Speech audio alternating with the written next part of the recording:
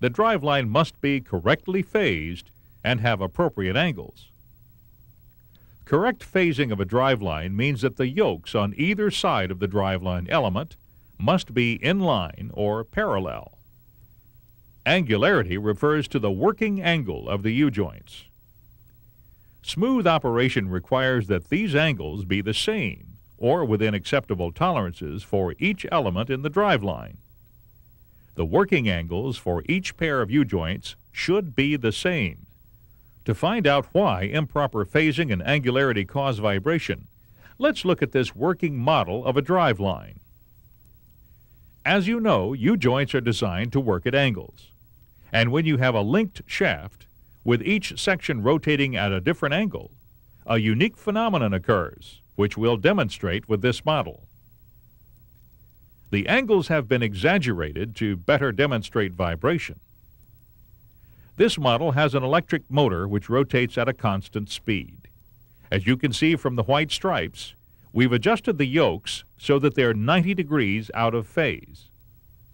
When you look at the driveline model, you can see that the yokes are at right angles. Each shaft has a sprocket attached. When the driveline rotates, a card can be held next to the sprocket, and the sound will indicate variations in speed. For example, the first shaft from the motor rotates at a constant speed and sounds like this.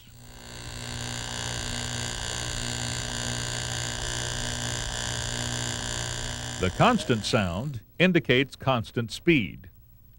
But listen to what happens when we hold the card to the sprocket on the second shaft.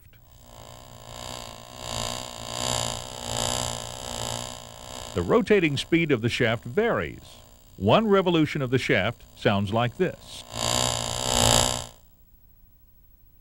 As you can tell from the sound, the shaft speeds up and slows down twice. Now let's listen to the sprocket of the third shaft.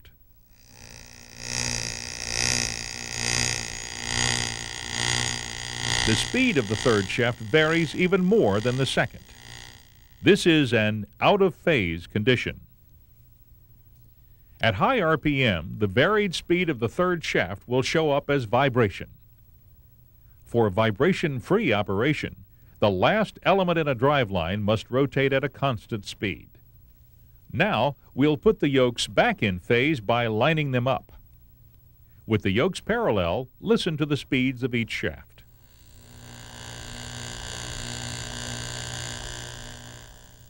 Again, the first shaft is rotating at a constant speed.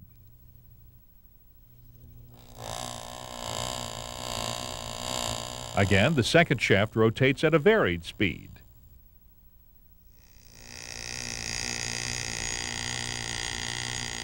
But with the U-joints in phase, the third shaft rotates at a constant speed. By lining up the yokes on each shaft, we've canceled out the fluctuating speed of the center sprocket. This canceling effect only works if each U-joint is at the proper angle. In other words, proper phasing will only eliminate vibration if the driveline angles are correct. The angle of the U-joint at each end of the shaft should be the same.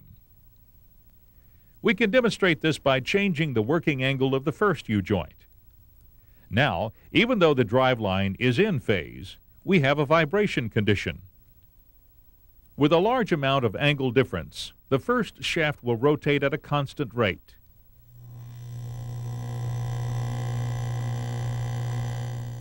And the second shaft will, as expected, rotate at a varied speed.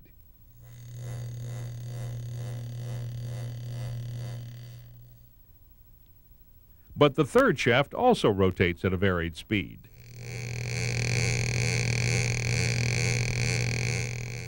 Drivelines must be in phase, and the U-joints adjusted to equal angles for vibration-free operation.